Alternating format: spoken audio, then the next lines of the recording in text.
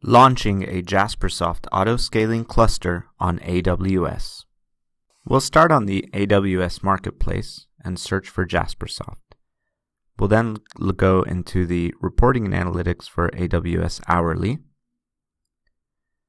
We'll go ahead and pick our delivery method. As you see, there's several, and what we want to do is launch a Jaspersoft cluster using RDS for metadata.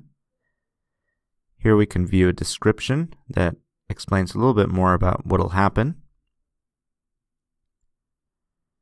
We'll pick a region. In my case, we'll pick US West Oregon, and we'll click Create. What we want to do now is click on Manual Launch, select the region again,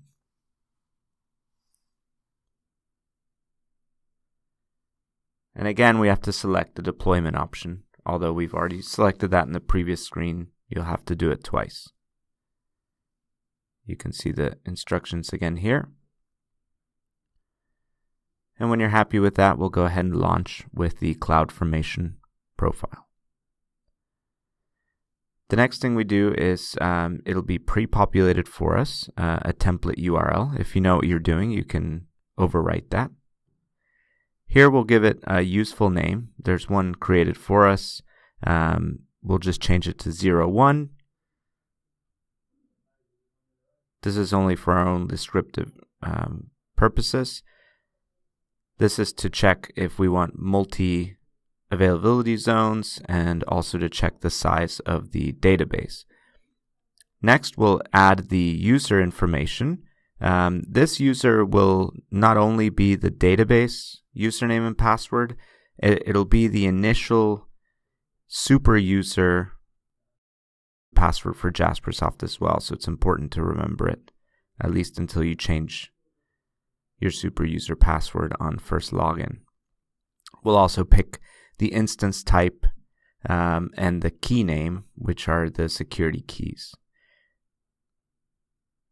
All of this can be changed later. Just remember that we're setting it up initially now. What we're doing now is adding a IP address. This will control who can access the cluster. 000 is an insecure setting. We're just doing that for demo purposes. And we've also selected a max instance count of 3 and also selected availability zones.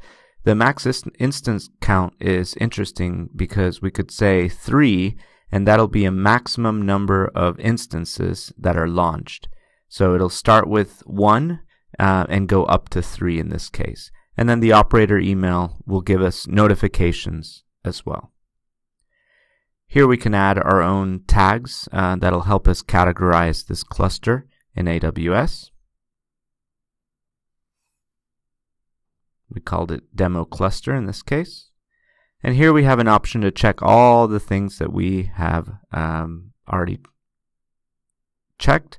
We acknowledge the configuration settings, hit launch, and what we'll do now is hit refresh. This will take some time to create. As you can see now, we're in create and process.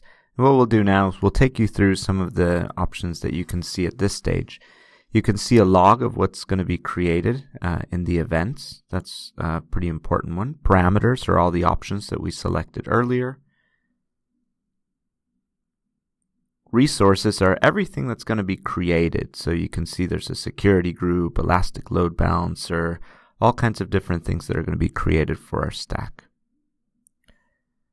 Finally, we're going to come back and see that everything's been created. We even have a getting started URL, which is the front end to our cluster, which we can log into.